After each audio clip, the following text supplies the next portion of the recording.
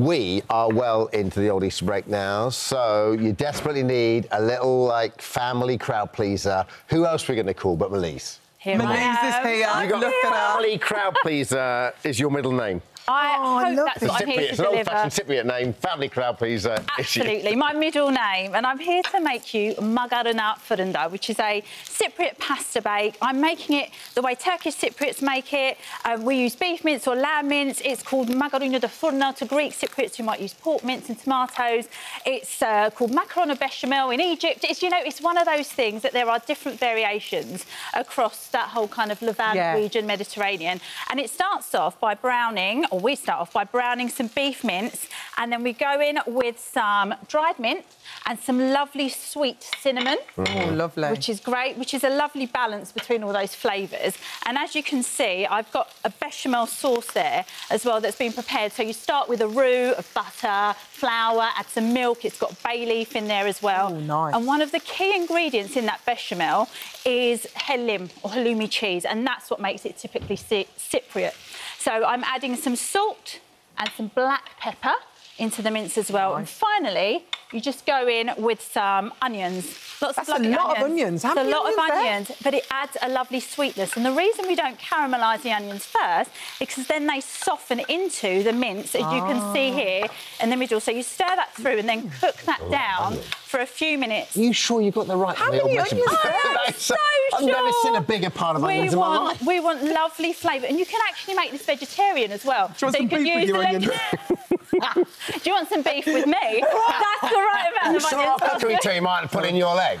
No, that is absolutely the right your amount. recipes and your books are so good because they're proper crowd pleasers. And I really enjoy cooking your food. Oh, I'm so happy because to hear that. it's easy enough to follow, but you still think you're doing something quite special. Thank you. You know? So what, in terms of pasta, is there much pasta eaten in Cyprus? Lots, and we typically... You wouldn't traditionally think of it. No, but it is. I mean, we make our own dumplings. So you have something called pyrohu, which is made from scratch. We have recipes like this. I've made recipes on here before using pasta shells and a lamb mince and a butter sauce. So back to the bechamel.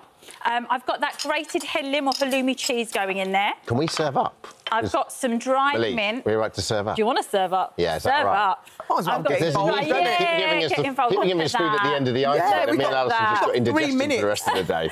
And one of the key ingredients in this bechamel as well are some eggs, and that's what gives it a lovely, crispy topping. And I'm just going to whisk those in. So is this like a winter dish, Meliz? No, we eat this throughout the years. Like, you can have it any season, any time of year. I'll go to Cyprus in the summer and my auntie will be serving this up. And one of the most beautiful things about it, really, is how all the layers come together. So I've got bucatini pasta here, which are long tubular strands. And you can use, I've got some more of that grated halloumi or halloumi cheese. You could use a thicker pasta like ziti or ziti pasta as well. It's not too cheesy. No, it's because there's not really any cheese in it other than the halloumi, so there's no cheddar. Subtle. Yeah, it's so lovely. It's got a completely... I mean, there's so many different types of pasta bakes that you can obviously get. And I've then got that lovely meaty, mincy mixture going in. Like I said, it looks like a lot of onions, but once they cook down into the mince, they add a beautiful sweetness. Yes, do not be afraid of the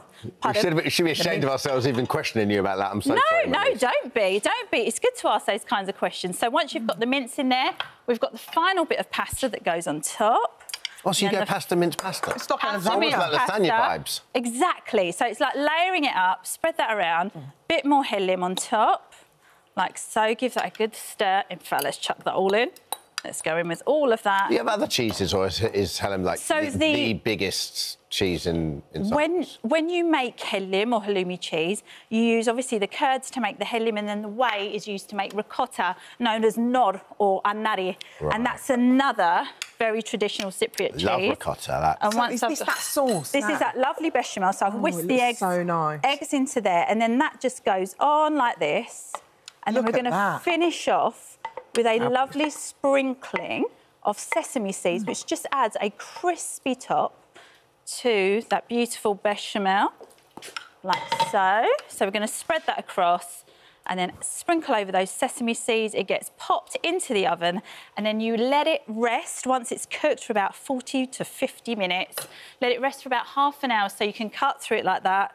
Yeah, it's lovely consistency. It's just, do you know what? I think it's one of those things that if you like it oozy, eat it as it's fresh out of the oven. Yeah. If you want it to set a bit more, you can have it like that. I have frozen portions in my freezer that my kids take in for lunch, so it's really versatile. Your kids are well fed, aren't they? They are, they're kids, happy. Those kids are doing well in life. And that's it.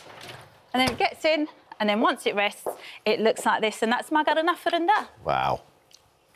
Absolutely smashed. I don't think I've ever tasted anything like this. I don't know how you made that in that It's really time as well. different. It's freaking me out. It's just got a completely unique flavour and texture in itself, isn't it? It really is unique. And that is the Meliz Berg way, people. Thank you so much. My absolute Thanks, pleasure. Meliz. For details of today's recipes, check out our free this morning app.